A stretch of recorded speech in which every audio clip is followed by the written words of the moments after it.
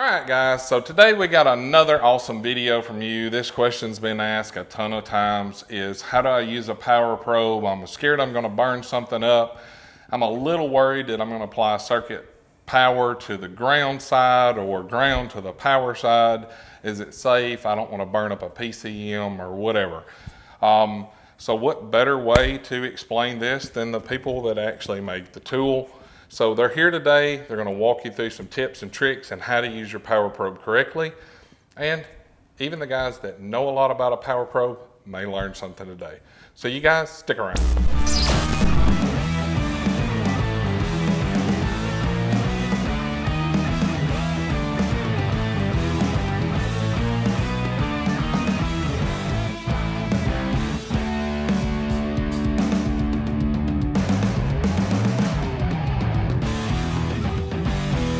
So it seems no matter where I go, I hear somebody's scared of using a PowerProbe. I've even been to some shops where they say PowerProbes aren't allowed. And you can certainly do damage with a PowerProbe if you're applying power or ground in the wrong place. But as a master technician myself who's been using these tools for over 20 years in the real world, I've never damaged anything, and I'll tell you how. Number one, when using any of these tools, just the testing advantage of this tool before you even start applying power and ground is huge. The fact that I'm connected directly on the vehicle's source battery, it's going to keep my readings accurate wherever I'm taking measurements throughout the car. And it's looking for voltage drops from the source battery wherever I am in the car. That's huge in itself, and I haven't even started applying power and ground yet. But let's show you how that works in a real world situation. Here we got a lamp circuit. Obviously, these two bulbs are not as bright as they should be. So we've got some problems in the circuit. Now, checking with a PowerProbe, I might check for power. Whoops. Turn the speaker on. Check for power.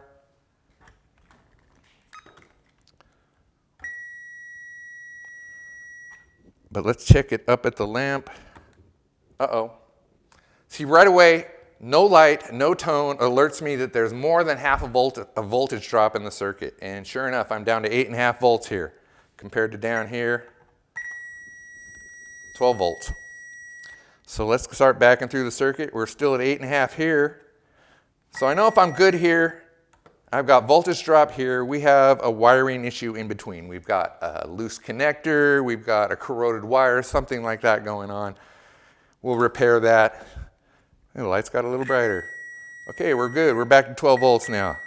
But they're still not as bright as they should be. Let's find out what's going on the ground side. Uh-oh, same thing. If the ground was good, I should get a green light and no more than half a volt on the ground side. Up here, we're showing 4.4 volts. That's not good.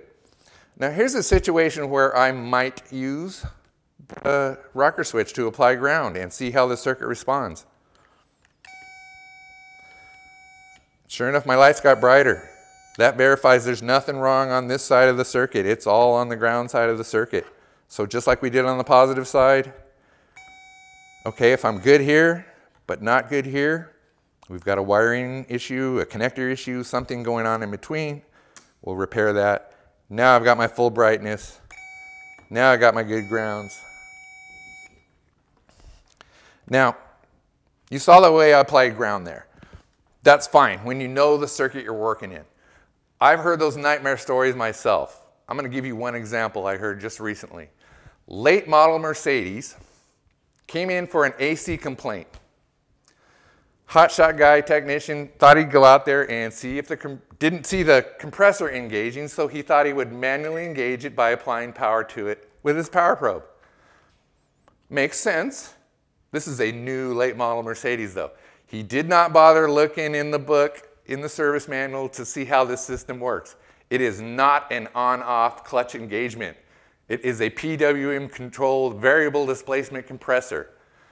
So number one fault, he wasn't going to be able to on-off that thing anyway by applying power. Number two, he did not disconnect it from the circuit before he applied power to it. And so that power he did apply went back to the PWM module controlling it and fried it. He replaced the compressor thinking it was bad because, of course, it didn't engage and still didn't work and had fried a module. That's a really bad example, but that just goes to show you how you should know what you're working on before you go applying power and ground. Know the system, look up the schematic. Do not apply a power and ground where you don't know where it's going, that you could risk some damage. But like I told you, I've been using these tools for over 20 years, working on the latest state-of-the-art stuff, and I've never fried a module yet. So just be careful before you pull that switch, before you pull that trigger, because you could do some damage. Know what you're working on. All right, guys, so hopefully this answers some of the ways that you can use a PowerProbe to help you diagnose a problem in the wiring, whether it be on the ground side, which most of the time it is, as we all know, or the power side. It's important to know what you're working on. Just be careful when you're using them. They're a very valuable tool that can gain you a lot of help in your diagnostic process, especially when you're testing modules such as power window regulators and stuff like that. They're pretty much foolproof on that. Anyway, guys, hopefully that helped y'all out and answered a couple of questions that you guys have been asking in some of the videos. How does it work and how's it going to help you in your job? So, like always, thanks for watching. If you liked the video, hit that thumbs up. You can always check on any of the PowerProbe stuff that you see on their website. They've got a lot of videos and useful information that can walk you through helping you decide different tests that you want to use on a vehicle. And they've got some amazing videos and literature to talk you through all the functions and features that they have. Thanks for watching. Thumbs up. If you're not subscribed, click that button. You guys have a great week, and we will catch y'all next time. See ya.